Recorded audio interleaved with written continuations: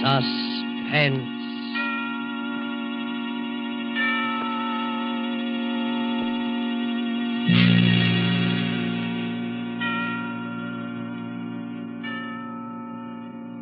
This is the Man in Black, here again to introduce Columbia's program, Suspense.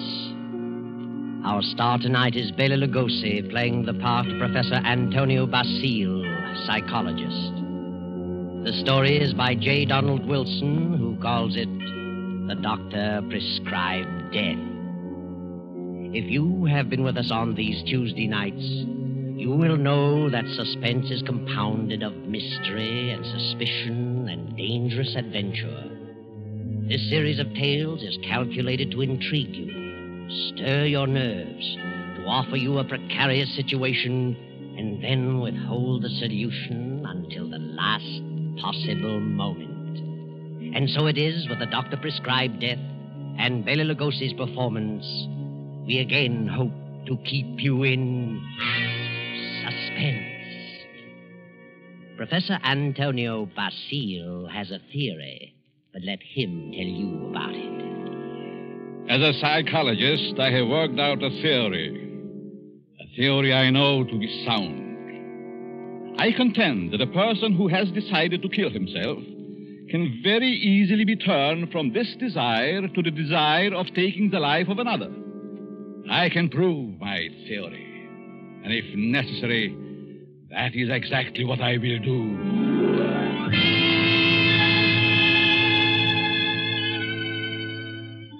Yes, Professor Antonio Basile has a theory, but only a theory. And he's worried about what his publisher will say, so he visits the editor, whose name is Hellman. Hellman finishes the manuscript and tosses it on the desk. Professor Basile leans forward eagerly and... Well, Hellman, what do you think? Professor Basile, it's purely conjecture, simply a theory, and I wouldn't advise publishing it. I worked on that theory for a long time. I'm positive of it. I know it'll work. Suppose it will. What good is it? What good have you accomplished if you can prove it'll work? Are you laughing at me, Hellman? It's so silly. An ordinary human being has suffered reverses. Is sick of it all. He wants to leave it all behind. And you say he can be changed to want to kill someone else. I do. Self-destruction and the destruction of other life are closely related in the mind. The dividing line is very thin. It's ridiculous. And you won't publish it? Granger would fire me. Why? He told me that, in his opinion, you should be in the asylum. Mr. Granger said that.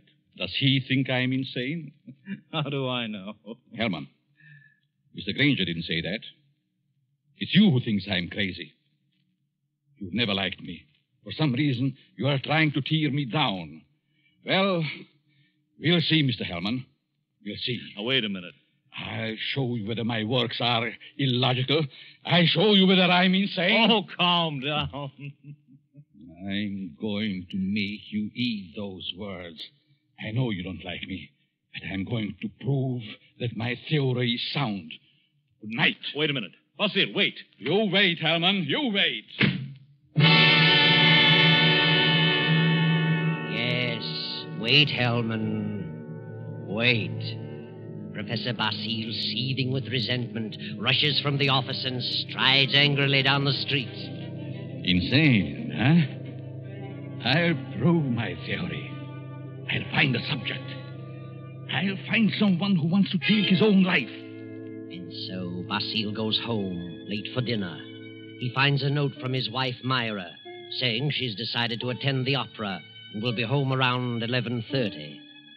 Then Professor Basile gets an inspiration. He goes to the bridge over the deep canyon, the bridge called Suicide. And strangely enough, he hasn't long to wait. As he stands against the railing in the fog, a figure appears a few feet beyond, stops, prepares to leap. Don't do it. Wait a minute. Listen. Huh? That's very silly. Let go of me. Oh, no. I couldn't do that. I need you. I don't need you. Don't you know this is against the law? You're not an officer. You can't stop me. It's 500 feet to those tracks below. Hard steel rails. And don't believe what they all tell you about not being conscious of what happened. You'd know. People don't die instantly. Let loose. They lie in agony for minutes and sometimes for an hour. It's a horrible death, I know. How do you know? I'm a doctor. Doctor? Yes. I can tell you much simpler ways, much less painful ways, and quicker. You're a nice young girl, an intelligent girl. You wouldn't want it to happen this way. Maybe after I talk to you a while, you wouldn't want to do this at all. No? No. But come on. Let's talk it over. Maybe a few minutes' talk will change the entire picture for you. What could you do to help me? If you'll come, I'll tell you. There's a motive back of your wanting to do this, and I'd like to know what it is. Nothing doing. Haven't you any relatives? Any loved ones you'd like to do something for? Yes? Then if you talk with me for a while, maybe I can find my way clear to help those people. You sound crazy to me. Oh, no. All right, I'll... Where? My apartment. Let's go.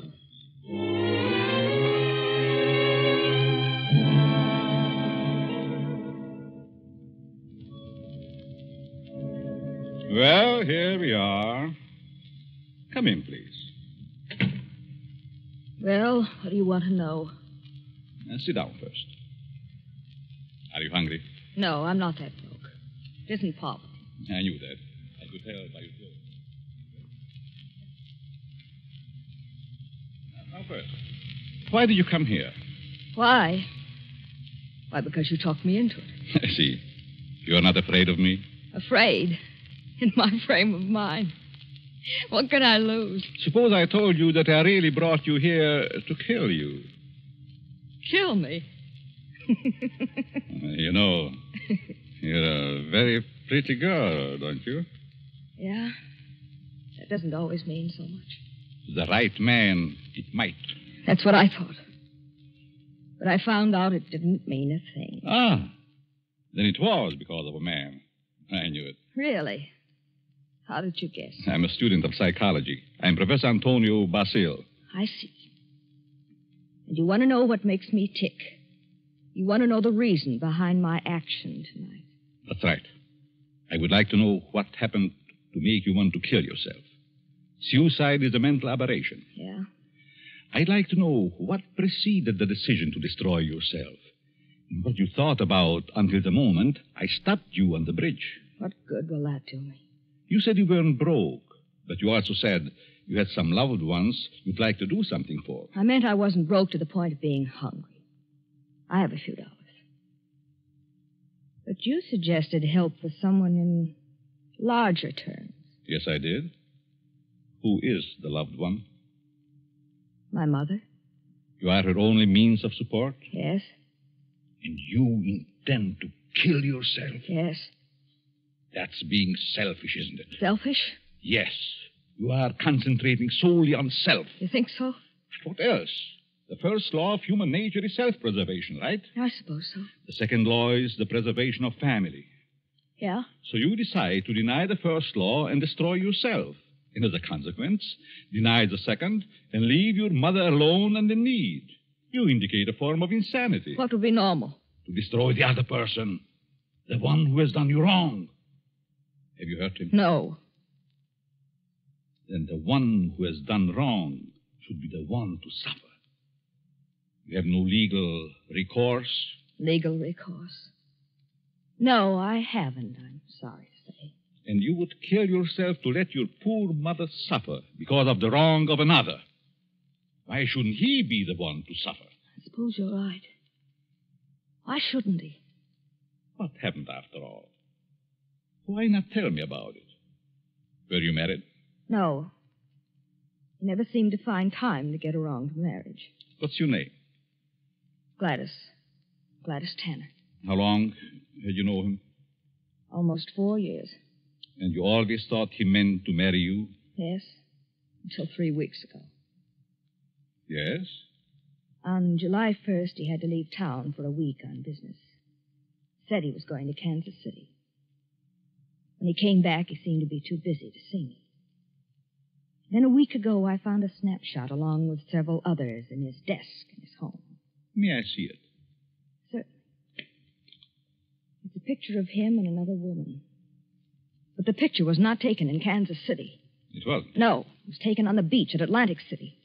And it's dated by the finisher, July 3rd. Since he returned, he's refused to see me. Yesterday, he finally said he didn't care to see me anymore.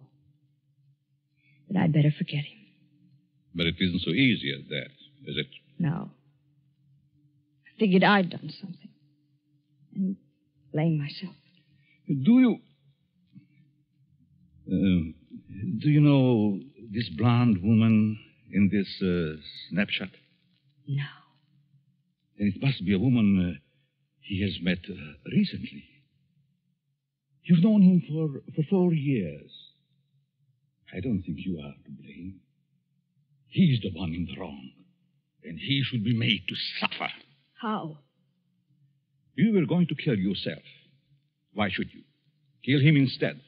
He double-crossed you. He deserves it. Now, let me go a little deeper into the situation. Whenever a person has reached the conclusion to take his life...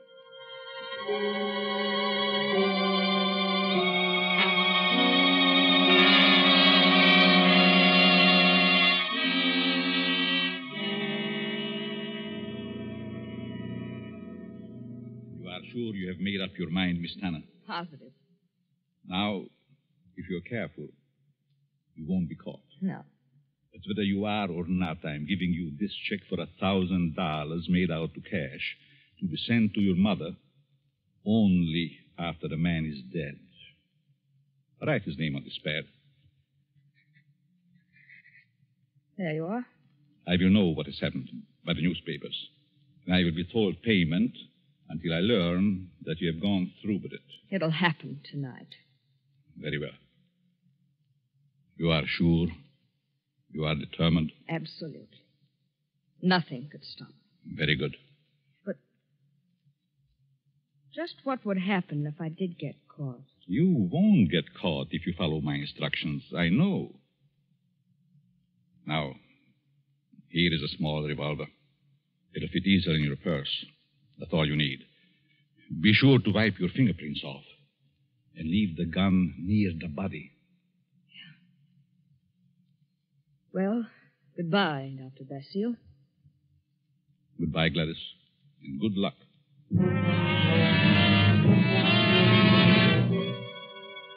Professor Basile watches Gladys as she crosses the street to the dimly lighted bus stop.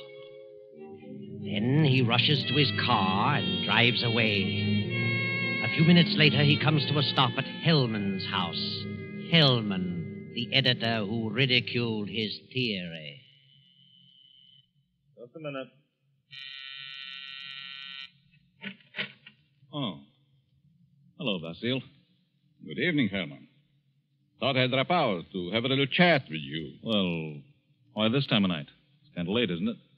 11. Didn't think that was late for you. No? Come in. Thanks. Sit down. What's on your mind? I want to talk to you about my theory you ridicule so definitely. My theory about suicide. Oh. Well, I just don't believe it, that's all. And I said I'd prove it, didn't I? Yes, but what are you getting at? It's going to be proved. My theory is going to be proved tonight. Well, that's fine. Go right ahead and prove it. I don't like you, Hellman. I never liked you. And I know you don't like me. I can't help that, Basile. What are you staring at? Is there someone here with you? Certainly not. Why? That's a woman's purse on the Davenport. Oh, my secretary dropped by earlier this evening with the manuscript. She must have forgotten it. She's not here now? Of course not. Then I'll continue. I found a subject. A girl who was ready to commit suicide because a man jilted her. In a few hours, I was successful in changing her thoughts from suicide to homicide, and she is going to kill the man tonight. What do you think of that? There may be a dozen murders tonight. Ah, but you'll know which one I mean. You'll know about this murder. What do you mean? Because I'm going to tell you who the victim is going to be. You know who the intended victim is? Why don't you stop it? But then I wouldn't have proved my theory. If you put this girl up to it, you're as guilty as she is. You're insane, Basile, hopelessly insane. You think so, Hellman? The whole idea is mad, too utterly ridiculous for words. No sane man would ever think of such a useless, senseless idea. And for heaven's sake, stop laughing. I'm thinking about the victim when he learned. Who is the victim? Morton Hellman. Me? Yes, you. I don't believe you. You will this time. Who is this girl? I know no girl who'd want to kill me. This one does. Now. Oh, nonsense. However, I wouldn't put it past you to hire someone to do something like this. No, this girl is no fake. This girl is serious, deadly serious. You probably hypnotized some poor woman, figuring she'd never remember what happened. Oh, Hellman, you underestimate me. Maybe I do underestimate your evil mind. But believe Put me... up your hands, Hellman. Get away from that desk. I'll just take care of that gun, Hellman. That's better. Well, since when did you start carrying a gun, Basile? A gun? Don't be silly. This isn't a gun in my pocket. It's just my pipe. See? Well, what do you hear, Hellman? Nothing. Oh, yes, you do. I heard it, too. The sound on the porch. I leave now. The back way. I put your gun in the kitchen. And I'll be very careful to remove all my fingerprints. You insane fool. Oh, fancy you. You, Hellman, you are going to help prove my theory. Good night, Hellman. Crazy devil. I'll have him locked up before he gets across town. Good evening, Mr. Hellman. Huh? How did you get in here? Through the patio door. What do you want? I wanted to talk to you. Very strangely. You're just imagining things. And what are you doing here? I wanted to tell you something. Yeah? What? When you first indicated to me that you were through with me, I was terribly hurt. I thought all along that we were to be married. I couldn't understand. I tried and tried to think of something I'd done to cause our breakup. Then I happened to find this snapshot in your desk. Snapshot? Take a look at it. Kansas City. No, Atlantic City, New Jersey. You and a blonde. And the date is stamped on the back. A business trip. Ha! Well, what about it? I just wanted you to know that you weren't so slick. I wanted you to know that I knew about the blonde. That I knew you'd lied. Now that you've told me, what good does it do you? A lot of good. First, I thought you came here for money. How could you think such a thing? Well, I think you'd better go now. I'm going. Goodbye, Morton. And good luck in your new venture. What venture? This one. Gladys! Gladys! And wish me luck in mine.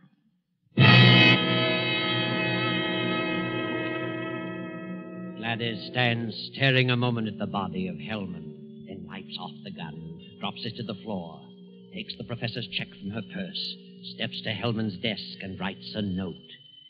Then she puts the note in an envelope with the check, addresses it, stamps it, turns out the lights, and steps out into the dark street. At the corner, she drops the envelope in the mailbox and disappears. Professor Basile heard the shots. His theory worked. Hellman will torment him no more. The perfect crime. So he can go home to his wife now and go to sleep. Myra. Myra. Huh? What? Oh, Antonio. What are you doing asleep on the Davenport? You know what time it is? It must be after midnight. I've been waiting for you. How was opera? Oh, fair. Nothing to brag about. Who sang the lead? Bill Chiardi. He wasn't very good. Vulgarity. Mm-hmm. He's a poor Othello. Othello? I thought they were doing Ida tonight. No, they switched because someone was ill. Oh, they just as soon have stayed home. Have a nightcap, Myra. No, thanks. I'm tired. I think I'll go to bed. I'll be along presently. Good night.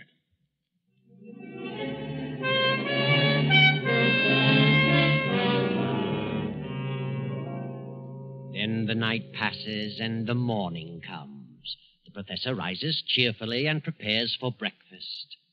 Then... I get it, Myra. Yes? Are you Professor Basile? Yes. May we come in? We'd like to talk with you. Of course. What is it you want? Is your wife in? Yes. We'd like to see her, too. What? Oh, I'm Lieutenant Davis. Detective headquarters. Well, what do you want? Will you call your wife? Why, certainly. Myra! But what's this all about? What is it, Antonio? These men are from detective headquarters. They want to talk to us. Really? What about? May I ask where you were last night, Mrs. Basile? Certainly. I went to the opera. What time did you get home? Oh, I imagine it was around 11 or shortly after. Mm-hmm. Were you at home last evening, Professor? Well, I was at the club and got home about 12:30. By the way, do you know a Morton Hellman? Certainly. What about him? He's been murdered. Murdered? Good Lord. When? Around midnight last night. I found him this morning. How terrible. Why, I've known him for years. He was editor-in-chief of the company publishing my writings. I'm a psychologist, you know. Yes, we know. But what do you want to know from us? We weren't connected socially with Hellman. Just in business. Did you know him, Mrs. Basile? Yes, I knew him very slightly. Do either of you know of anyone who'd have reason to kill him? Certainly not. Everyone thought highly of him. Did you ever hear of a girl named Gladys Tanner? Gladys Tanner? No. Did you know of a Gladys Tanner, Mrs. Basile? No. Is this your purse, Mrs. Basile? Why, of course it is. That's the one I gave you last Christmas, Myra. Oh, yes. I must have lost it downtown. Where did you find it, Lieutenant? At Hellman's home. Hellman's home? Well, how in the world? Good heavens, but We how... found it on the sofa. But I can't imagine how it could get there. And this is the revolver that killed Hellman, found on the floor beside him. What? No fingerprints on it, however. What? May I see it? Why, Myra, this is your gun. I bought this for you 2 years ago when I went on the lecture tour. Yes, I think it's mine, but it just doesn't make sense. Did you have the gun in your purse when you lost it last night? Perhaps I did. I'm so confused now I can't remember. That thing, Myra. The thing, it is terrible. Oh, I know. Oh, dear, I feel ill. Did you ever fire this gun? Yes, once last year up in the mountains. I wanted to see how it worked. Ever reload it? No, I've never reloaded it. I just didn't think about it. Maybe I did put it in my purse. Why, I don't know. And whoever found the purse may have used the gun to... Oh, I just can't seem to think. This gun misfired on the first 2 shots. The other 3 killed Hellman. This is the most amazing piece of coincidence I ever heard of. Why would my wife want to do such a thing? Why should she get to Hellman? She hardly knew him. Are you sure about that, Professor? Of course. Well, sorry to say that I don't believe her. What? This is ridiculous. This is going to be a shock to you, Professor, but here's a snapshot we found on Hellman's desk. Taken in Atlantic City last July. Good heavens. Why, this is you, Myra. You and Hellman. You were at your mother's in Florida in July. Myra, look at me. What does this mean? I can't. And I can't believe such a thing. May I have the purse, the gun, and the photo? Thank you. I'm sorry, but I'll have to take her down to headquarters. But I didn't kill him. I didn't. I wouldn't. I loved him. Myra. You better pull yourself together. You'll have to go back. You'll want photos and fingerprints. Yes. Better get it ready, Myra. Certainly looks bad for her. Afraid it does. Looks like an open and shut case. Oh, will you come along too, Professor? Certainly. And so it all worked out beautifully. Not quite as the professor had planned. But then he changed his plan from the moment when Gladys Tanner showed him the snapshot taken in Atlantic City. And he realized that the girl's fiancé was Hellman, and that the blonde was Myra, his wife. He had no intention of allowing Gladys Tanner to kill Hellman until he saw that snapshot.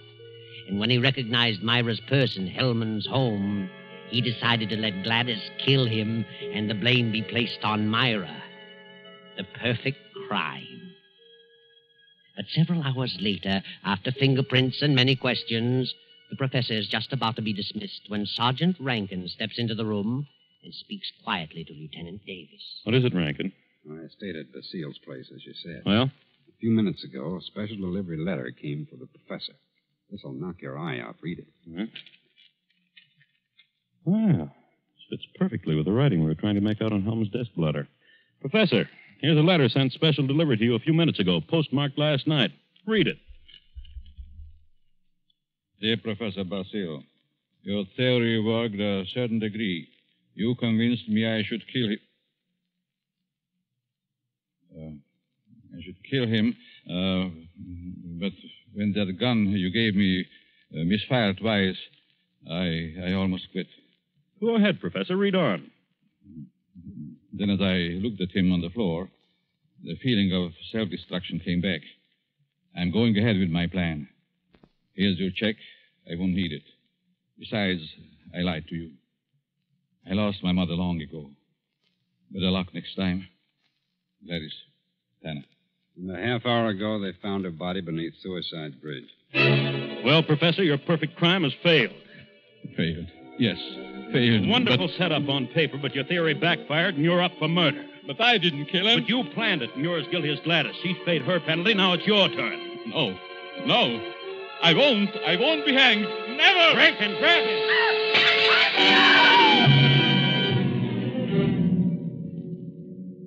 And now the doctor lies on the sidewalk 17 stories below. His entire theory worked in reverse.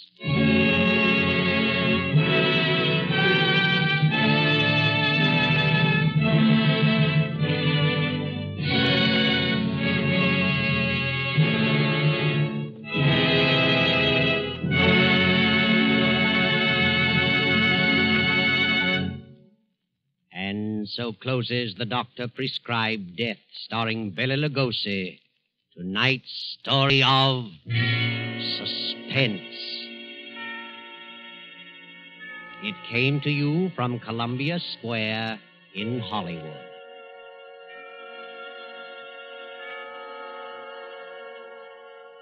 This is the man in black who conveys to you Columbia's invitation to spend this half hour in suspense with us again next Tuesday when we present the noted actor, Mr. Sidney Greenstreet, in The Hangman Won't Wait.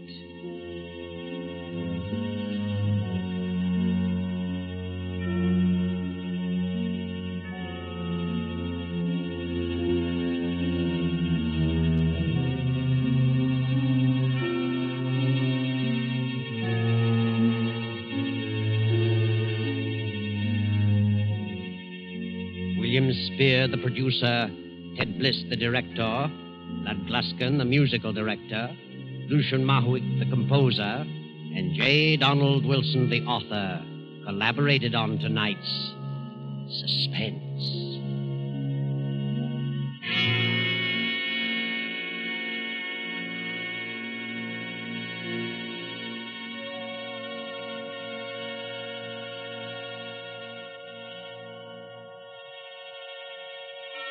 This is the Columbia Broadcasting System.